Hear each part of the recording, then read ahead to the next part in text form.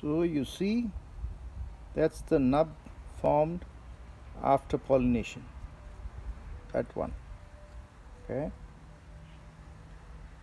and that will form into a cherry.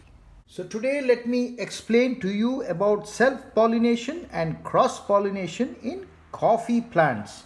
So coffee flowering takes place, and this is a typical flower, and you can see the pollen in self-pollination for Arabica plants. The design, you can see the pollen stem is higher than the pestle tube, and there is a very high chance of the pollen dropping into the pestle tubes, and therefore the male pollen going and engaging with the female ovule, forming the nub, and the nub forms the carpel forms into the cherry. Similarly, in Robusta, the problem in Robusta is the design of the flower in my coffee flower, in my opinion, the pollen stems are a bit lower than the pestle tube, therefore finding it hard for the pollen to go into the pestle tubes and mate with the egg ovule female.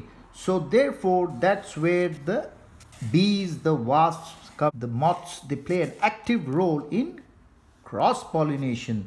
So they go on each flower and try to suck the nectar. During this process of sucking the nectar from the pestle tube, the hairy legs of the wasp catch the pollen, and then they go to the next flower. So this is flower A, it goes to flower B, and during the process of sucking the nectar, it drops the pollen into the pestle tube, and then it engages with the ovule, the egg, the female. So the pollen is the male, the egg ovule is the female. They mate together and it forms the nub, and the nub converts into kind of a carpel. The flowers fall off, and I will now show you, take you straight away to the plant and demonstrate to you how this process takes place. So here I am at the plant, and I can tell you that cross-pollination happens only with wind or breeze, or also definitely the bees and the wasp and the moth. But in Arabica plant, this is an Arabica plant, you will see that self-pollination is a method that takes place with a little bit of breeze, or even a shake. The pollen can drop into the pistil. So here I'll be taking you to a flower. You see this flower? It's day number 16. The flower has dried due to the heat of the sun. You will see this is where the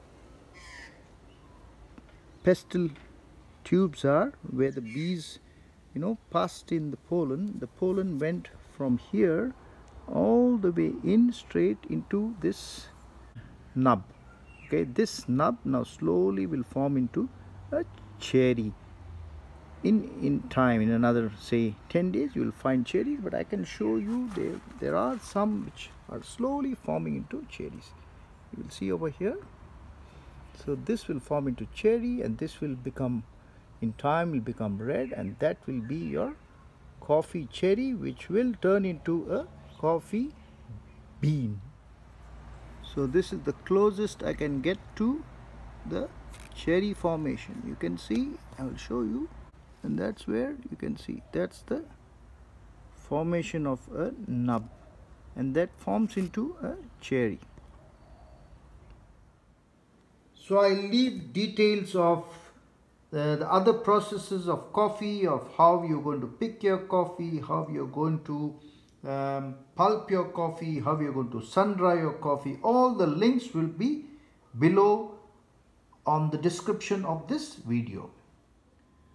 So I've got my final explanation. So you can see self-pollination takes place, and then the carpel forms, which I've shown you at the plant. All these petals, these tubes, and the nub, all these drops off, the nub forms, and then the cherry forms. It's green in color. Then the cherry forms into dark blood red, I can say, and then it forms into this kind of this is a section view, and this is what comes out of the ripe cherry with the parchment, and later it's roasted and it becomes a roasted coffee bean with the parchment. So this is a typical dark roast, and later on we have the the final product.